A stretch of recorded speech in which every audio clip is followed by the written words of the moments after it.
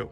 Single hand choke on the wall, very similar to the two-hand choke that we did. The traps coming up, the chin tucking, and my base is important. But this particular one, he comes in, he pushes me against the wall. I still want to get that position.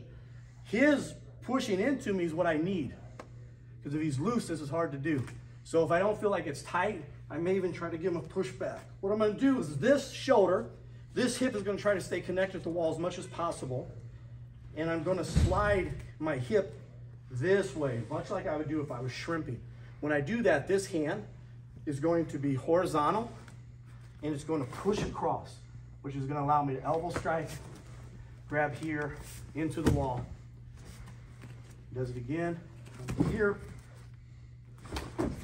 strike. Now, another look at this. If he does this, I slide, he gets real close to me, and he leans on me. I don't have the elbow strike. I come over here, and I'm gonna walk to this position and choke.